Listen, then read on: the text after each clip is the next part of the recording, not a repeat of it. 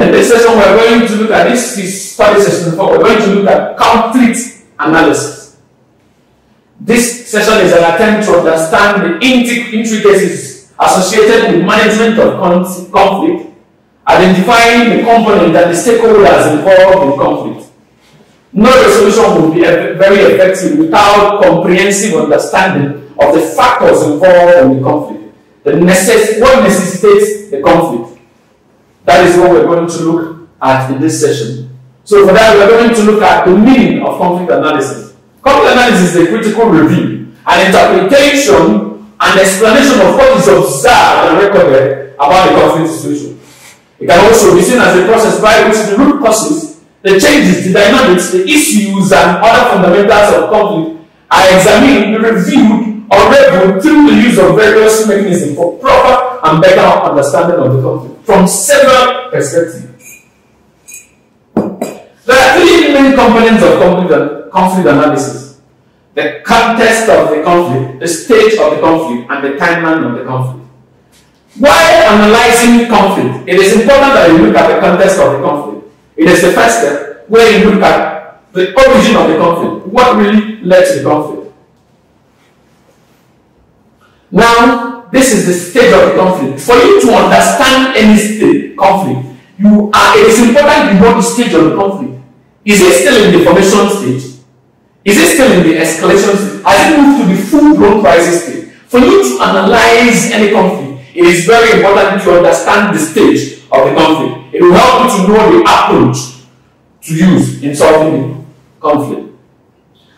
Another one is the timeline of the conflict. It is important that you know the timeline of the conflict. For instance, if somebody wants to look at a situation in Nigeria, definitely it's important to refer back to the first time that they had a war, as a lot of people wanted to pull out. You refer back to the first civil war that lasted for 30 months. It is important you know the time frame the conflict has lasted before you are able to do what? To advance an approach in resolving the conflict. Method of conflict analysis. We have the mapping method, the onion donut method, the attitude, behavior, and context method, the conflict tree method, and the pyramid Iceland method. This one. Conflict stakeholder. A stakeholder is defined as those men or women, group of parties who are directly or indirectly involved in conflict and have a significant stake in the outcome. Categories of stakeholders. What are the primary stakeholders? The primary stakeholders are those people that are indirectly involved in the conflict. It means that the outcome of the conflict comes to them directly.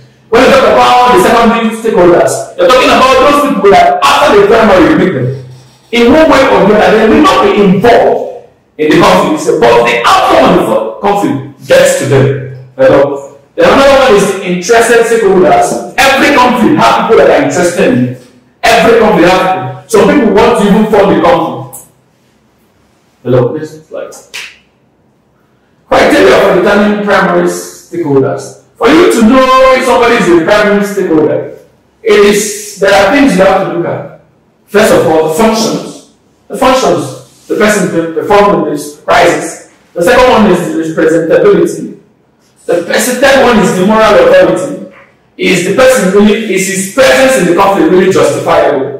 That's like conflict mapping. The map called in 1979 describes conflict mapping as the first step in intervening to manage a particular conflict. Conflict mapping can also be defined as graphical representation of the conflict in which conflicting parties are placed in relation to the situation on ground. Map are used to reference for purpose to understand conflict. A conflict map may simply mean bringing this conflict in a diagram. Bringing the background of it, it's like saying, let's go back to the drawing board. You go to bringing the conflict.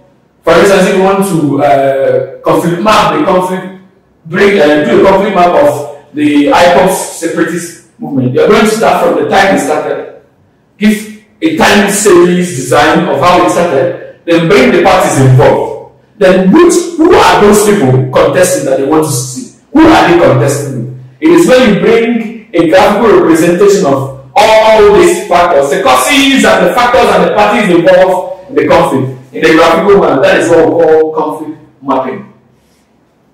The next one is conflict tracking. It is a process which involves monitoring and observing, recording the trend of change and continuity in the conflict process. Conflict tracking is tracking the conflict.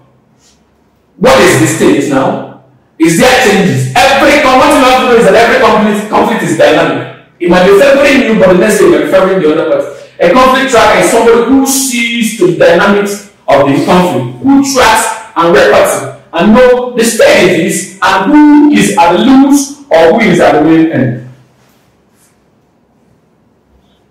When we have discussion, we can now see that before any conflict can be prevented or resolved amicably from degenerating into a violent one, it is important for a conflict manager or intervener to be well equipped with the skill of conflict analysis. This will afford them the opportunity to understand the conflict situation and know the stakeholders, the causes of the conflict, the party view, the perception, interest, values before embarking on the conflict resolution process.